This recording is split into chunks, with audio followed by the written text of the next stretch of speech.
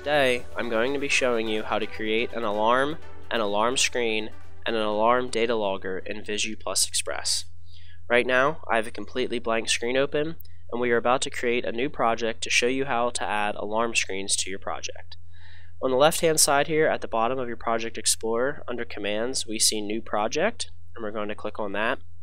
And it's going to bring up our Create Project wizard. The first screen has the simple things such as name, which I'm just going to call Alarm Demo 1. You guys can call it anything you would like. For the Windows CE platform, that all depends on the HMI that you will be exporting to. I personally am exporting to a 7-inch TP3070W, but you choose whatever you'd be using. The program will automatically default your width, height, and color depending on the one you choose. So let's hit Next, and we're going to bring up the project component screen. This is the screen that's important for creating an alarm, because the program defaults to adding 4 basic screens and no alarm screens. Since we know we're going to be putting an alarm in and need an alarm screen with it, we're going to want to check the alarm screens box to add 1. It defaults to 1, but you can add up to 10 if need be. We're only going to be using 1 alarm today, so let's only add 1 screen. We also have the ability, just like we do with basic screens, to define that alarm screen name.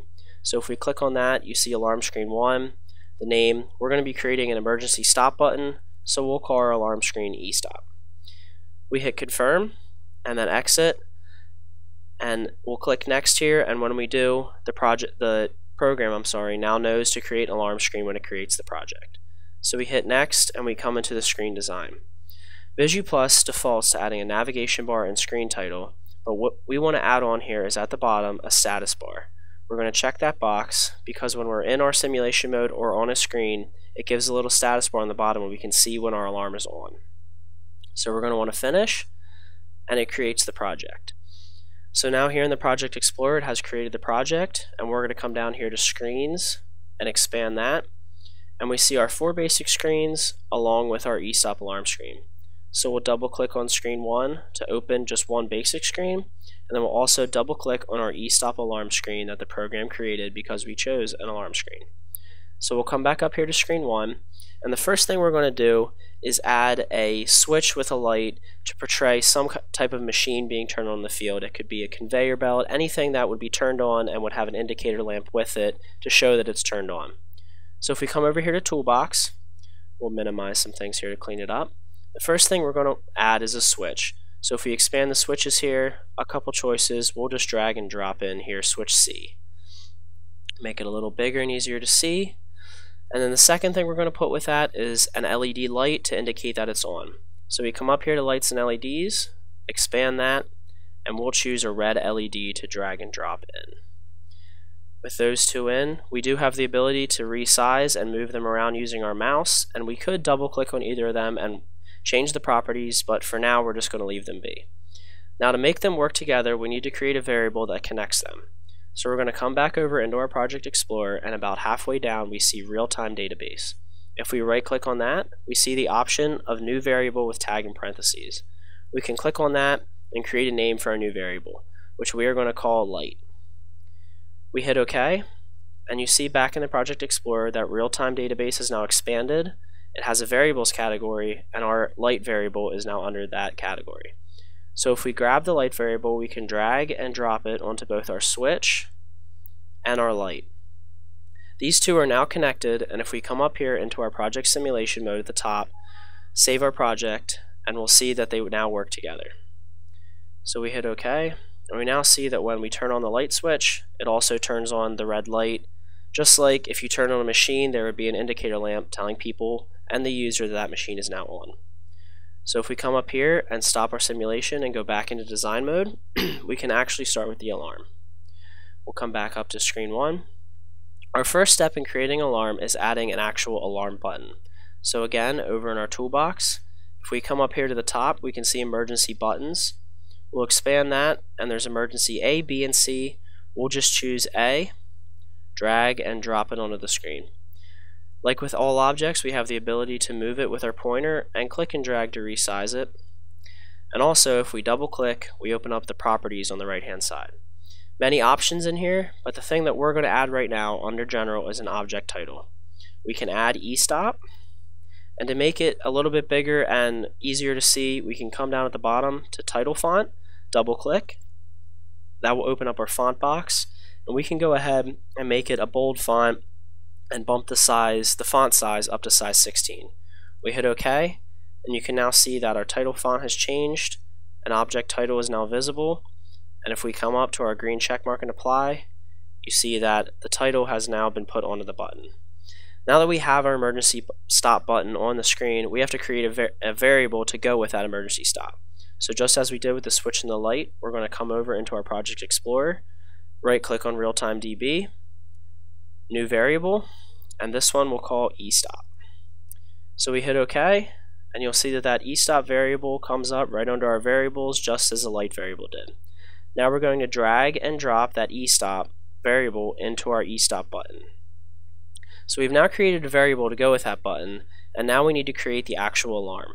So if we come back into our Project Explorer, up to the top, with the little red bell, you'll see alarms. We right click on that and hit add a new alarm. That will now create a new alarm for us, and if we want to click on it and move our mouse, we can name that alarm, and we'll name that eStop also. We hit enter and we have our alarm created.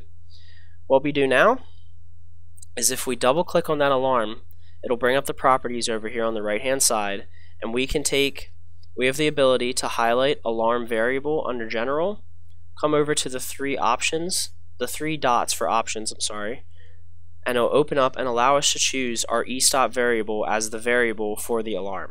So we choose that and hit OK, and you now see that the alarm variable is eStop.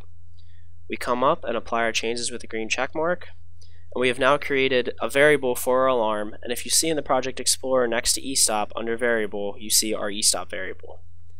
The last thing we need to add to our alarm before it works is a threshold that allows the alarm to know when to be triggered. So if we right click on eStop, we can go to the second thing and say add a new alarm threshold. We click on that and it will create a new threshold. If we want to click and remove our mouse, we can again stay consistent with our eStop name and make that. So now that we've created the alarm threshold, we're going to want to double click on it, and on the right hand side, again, it brings up the properties. What we're looking for is under execution, the first thing is activation value. It is currently set to 0, which means the alarm would not activate. We want to delete that and change that to 1, which signifies on, and the alarm now knows to turn on when the eStop button is also turned on. So we again come up to the green check mark and save our changes, and we now have an alarm button with a variable, an alarm, and a threshold to all turn on when we tell it to. So let's come up to our simulation and see it work. We start the project, save our changes, hit OK. So now let's say that we turned on the machine, it's running, there's some type of issue, and we come up and we hit the eStop button. Now that we've hit the button, you now see that in our status bar, you see the eStop has been turned on, and if we come over to our eStop alarm screen, you see that our eStop alarm, the condition is on. If I attempt to click and turn it off or acknowledge it, I can't because it is still turned on. But if I come back to our first screen and turn it off, we can now come back over to our alarm screen, and you see the condition is off, and I now have the ability to highlight it, acknowledge it, and delete it. So that is how we create an alarm and turn it on. So if we come in here and go back to design mode, I'm going to show how to add a data logger to that alarm so we can see how many times the alarm was turned on or turned off. So we're going to want to open up one more basic screen. We'll just open up screen 3 here. And the first thing we're going to add is over here in the toolbox. We're going to go all the way down to objects, and we're going to find our data logger window and drag and drop that into our screen. We'll make it a little bit bigger here so it's easier to see, and center it up. Now that we've created the data logger window, we're going to need to create a new data logger. So if we come over here into our Project Explorer and we right click on data logger and recipes, we can add a new data logger. That will create one, and we can click on it and move our mouse and call it our eStop log. We hit enter, and we have now created the eStop log. We now have the ability to double click on the eStop log and bring up our properties for it. Under style, right now it is recording on a time frame, which we don't really want for something like this. We're going to uncheck that and come up to records on change. That means that it's going to record anytime there's a change in our eStop button. So we come up, apply our changes, and what we now do is come into our variables where we have our eStop variable, and we're going to drag our eStop variable up into the eStop log. And now that we have our eStop variable in the eStop log, we're going to drag the entire eStop log into the data logger window. Now that it's connected, we can come up into our simulation and see it work. So we start the simulation, save our changes, hit OK, and now we'll come over to our first screen. We already have the conveyor on. Let's turn an alarm on. And we can see in our status bar that there's an alarm on. If we come over to our eStop alarm screen, we see the condition is on. Let's come back over. We'll turn the alarm off. We can see at the bottom that the eStop goes away. Come over to our alarm screen. The condition is now off. We can click on that, acknowledge it, and delete it. But what we've added now is over here on screen 3, our logger, you can see that twice the 0 was saying it was turned off and the 1 was saying it was turned on. So every time that alarm would be turned on or off, you have the ability to track it right here. So let's head back to our design mode. And that is how to create an alarm screen, and a data logger to track your alarm in Visu Express.